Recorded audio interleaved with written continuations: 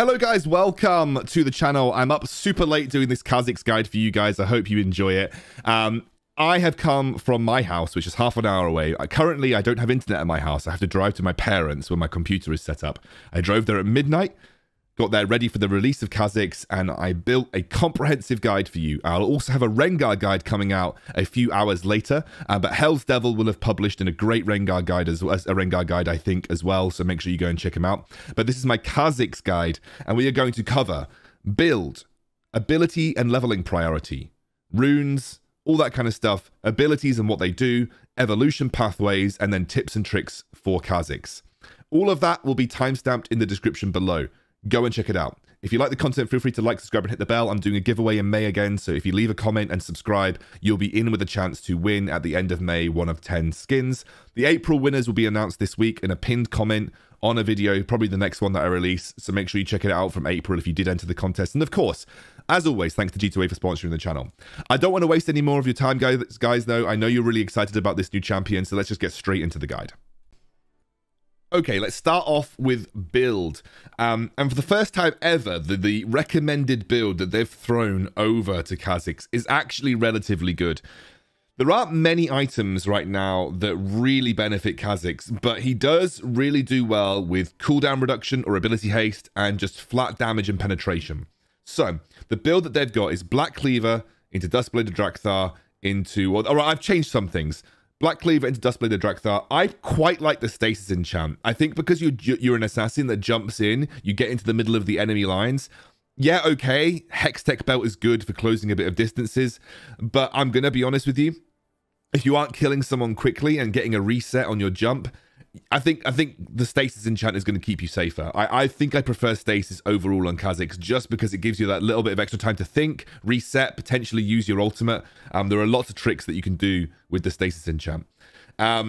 GA, I think GA is a critical item for KHA'ZIX. It's going to keep you a threat even after you've died in a team fight. And then you can follow up with things like the Immortal Reminder and the Yomu's Ghostblade.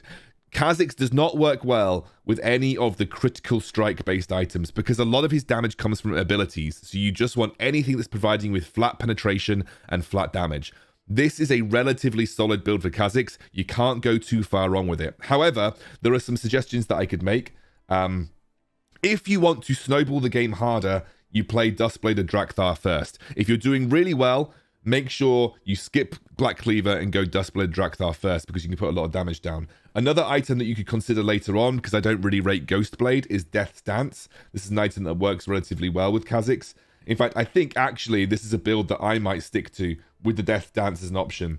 But again, if it's going really well, Duskbladed Drakthar first. Otherwise, Black Cleaver is a relatively good start. In terms of runes, KHA'ZIX is one of the few junglers that doesn't really make great use of Conqueror, and it's all about Electrocute. So you're just looking to burst someone, single target burst, that is what Electrocute is for. Brutal, because you're clearing the jungle, and then both of the Hunter runes, because you are a jungler, you're looking to get involved in as many kills as possible. Hunter Titan and Hunter Genius are both great runes for KHA'ZIX. Alright, shall we talk a little bit about ability priority? And when I say ability priority, I basically just mean which abilities are you leveling first. Relatively simple with ability priority. We level our first ability, then we level our second ability, and then we level our third ability with of course, putting points in our ultimate whenever we can. What I would say is the evolution priority will differ depending on what you want, and we're going to talk a little bit more about that once we get into our ability overview and combos, which we'll do just in a moment. Okay, let's start talking about his abilities. First of all, Unseen Threat. Enhances the next attack against enemy champions to deal an additional 129 magic damage that scales with your AD and slows by 25% for 2 seconds. Unseen Threat is refreshed when the enemy loses sight of KHA'ZIX. So I'll walk up to him and you'll see that I'll deal a little bit of extra damage. The enemy has now lost sight of me and you can see that my talons are glowing again. Lost sight of me, talons are glowing again. This synergizes really well with his ultimate, which we'll talk about in a moment. So that's relatively simple. Taste Their Fear. Slashes with his claws, dealing 180 physical damage. If the target is isolated, the damage is increased by 110%. And if you evolve this, Attacks and Taste Their Fear gain 50 range, and 45% of Taste Their Fear's cooldown is refunded against isolated targets. It's a very good upgrade with your ultimate, which of course I'll talk about the upgrades when we get to talking about the ultimate. But as you can see, this particular little dude is isolated, but if I were to add another enemy dummy here, you'll see that they do not have the aura around them, and it does significantly less damage. Okay, let's talk a little bit about his second ability now, Void Spikes. Fires a spike that deals physical damage, scaling with AD, and it heals KhaZix that scales with AP if he's within the explosion radius. If you evolve it, you get 2 extra spikes, and it slows the enemies for 60% for 2 seconds. Leveling this up just gets you more base damage and heal. So I'm going to show you this here. It's got a relatively good range on it. As you can see, I've got 0 cooldowns right now just to show you this. If you notice, at the end, there is a small AoE explosion. If you're in that explosion radius, it will heal you. You can see the small particle effects on KhaZix. The green particle effects looks a little bit like the Soraka heal. That is the healing that you get from it. Of course, evolving it will give you 3 spikes, which I'll talk about in a moment. Finally, well, rather finally, before we get to the ultimate, Leap.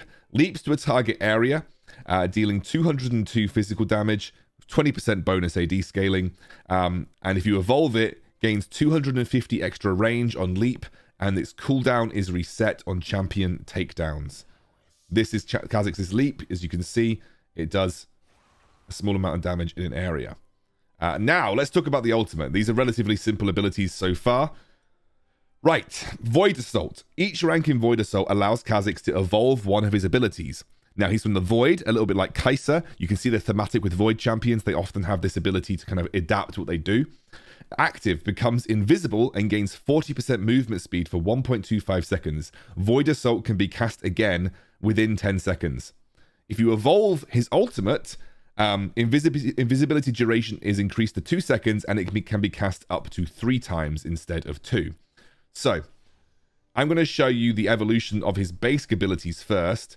As you can see, you get these little small icons above his abilities here. And I'm going to show you what his ultimate actually does. As you can see, I've got my passive. I hit it. I go invisible for a small second. You can see my passive is reset. I can hit it again. I go invisible for some more seconds, as you can see. I'm going to turn the cooldowns off just so you can see that you only get 2. You actually can break the invisibility earlier, but as you can see, I've only got 2. Now, we have evolved the rest of our abilities. Let's go through them one by one. When you have KhaZix evolved first ability, it refunds part of the cooldown when you attack an isolated target. So you're dealing extra damage, and you're refunding part of the cooldown when you deal extra damage like this. You can see, like that. His evolved W gives him, or his evolved second ability gives him 2 extra spikes, and it slows them on contact. As you can see, slows them. Now, you might think that it is easy to hit 3 spikes on the same target. Actually, very difficult to do so. I'm just going to turn it on to 0 cooldown so we can keep trying this. It's quite difficult to hit 3 spikes on the same target, as you can see. No matter how close I am, some of those spikes are going awry. So hitting 3 spikes on the same target is a little bit more difficult. It's more meant for team fight control, upgrading this ability. Now, with his evolved Leap, I won't be able to kill the target dummy, so you won't be able to see it, but the range is much larger, as you can see, a huge range on it. And so it gives you that increased range, and the cooldown resets once you have killed someone in a team fight or got an assist. So you get a reset, much like Katarina would. KhaZix's kit works in a similar way. Now let's show you the evolved ultimate, just to see what that last ability looks like when it's evolved. Okay, and just to show you the final ability evolution, this is your evolved ultimate. It allows you to extend the stealth duration to 2 seconds, and then gives you an extra charge of stealth in a teamfight situation. So, watch this. Once. Oh, wait a second. I need to, yeah, the 0 cooldowns off. Twice. And we're going for 2 seconds. And then finally, 3 times. As you can see, there is a small delay between casting each one of them. You have to remember there is a 2-second delay between casting each of your stealths. But that is the essence of his ultimate. So, we've talked about each of his individual abilities. We've talked about the upgrades. Now let's talk about which upgrades are best. In general, there are 2 main upgrade pathways that you want to consider.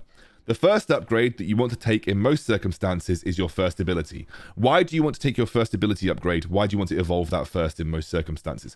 It's purely extra damage, especially at level 5, where you're going to be more likely to catch people out individually, or you're going to find people that you're still ganking people at level 5. This is going to allow you to walk into a lane and deal much more damage to an isolated enemy.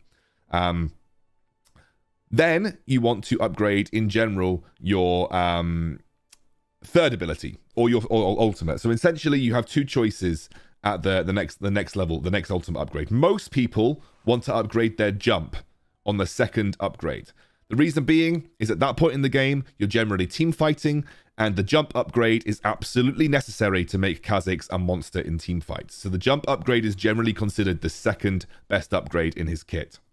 You then have two choices for your final upgrade. So when you upgrade your ultimate for the last time, I believe it's level 13, you're going to choose between his ultimate upgrade or you're going to choose between his second ability upgrade. Those two choices are as follows. If you want to be more outplay potential, so if you want to try and juke, outplay, maybe kind of slip through the enemy lines, get to the back line, then you want to upgrade his ultimate. It gives you an extra stealth and it's going to allow you to be more slippery. If you want to be more controlling in a team fight, and when I say controlling, I mean slowing enemies down, trying to just control the pace of the team fight. Maybe you're going to wait around the edges of a team fight, or you're not going to engage straight away. You just want to be firing off your missiles. Then you want to upgrade your second ability. So you're going to want to upgrade first ability, third ability, and then either second or ultimate, depending on the situation that you're in. So just remember this. You always upgrade your first ability and third ability. So always upgrade those two. Then you make a choice between upgrading the ultimate and upgrading the spikes, depending on whether you want to be more slippery and more outplay in team fights, or you just want to have more team fight control. You want to be able to slow enemies and kind of like essentially be more playing on the outskirts and playing for a team fight. So those are the two options that you've got when it comes to upgrading your abilities. Let's now talk about some tips and tricks with KhaZix before we move on to KhaZix. The next thing that I'm going to talk about is ability buffering. Ability buffering is the concept of queuing up abilities whilst you're in midair as KhaZix. Most commonly done to combo your Taste Their Fear and Void Spikes as soon as you land on the target, like this. You see, I cast all of them in one go, and I got the Electrocute proc off it as well. But you can do it with each individual ability, like this. You don't have to queue all of them up together, but obviously you would always want to queue them up together.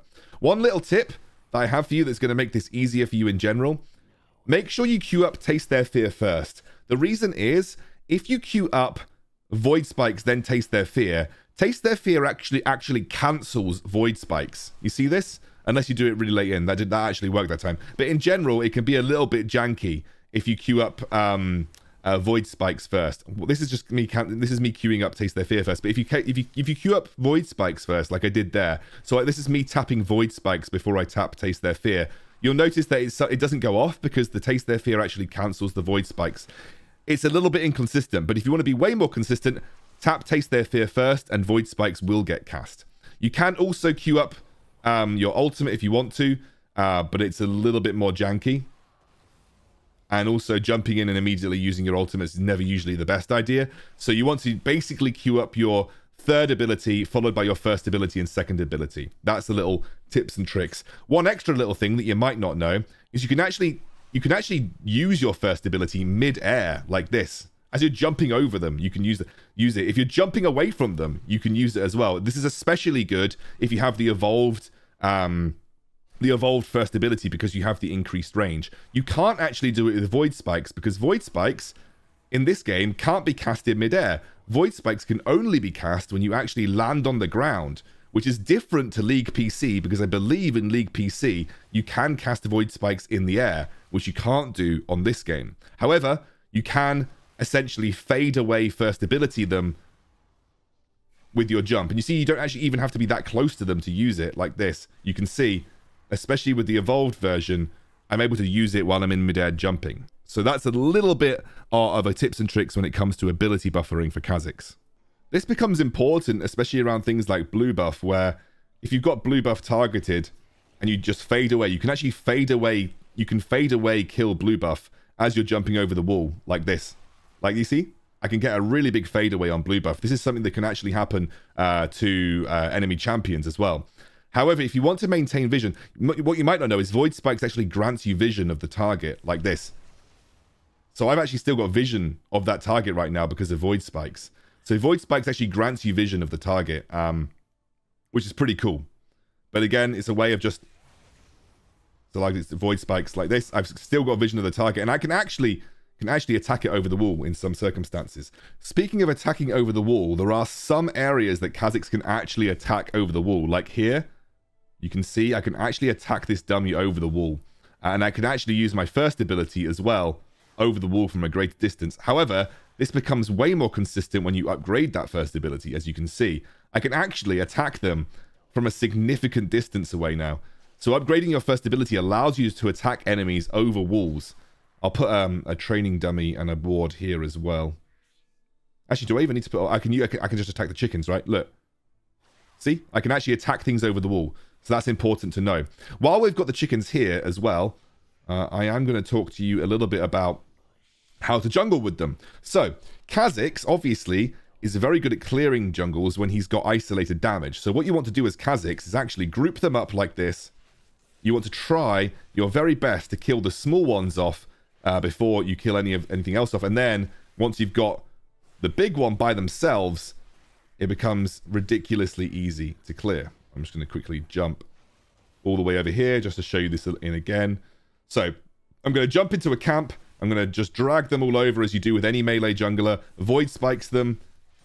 And you can see, once the little ones are down, we are clearing much quicker. So with KhaZix, it is all about killing off the little camp, the little dudes in the camp, before you kill off the big dudes, because it's going to help you deal way more damage to the big camp. So with KhaZix, when you're clearing the jungle, make sure you're killing off the little camps, the little monsters in the camp, because that's going to allow you to then isolate the big monster and deal more damage to it.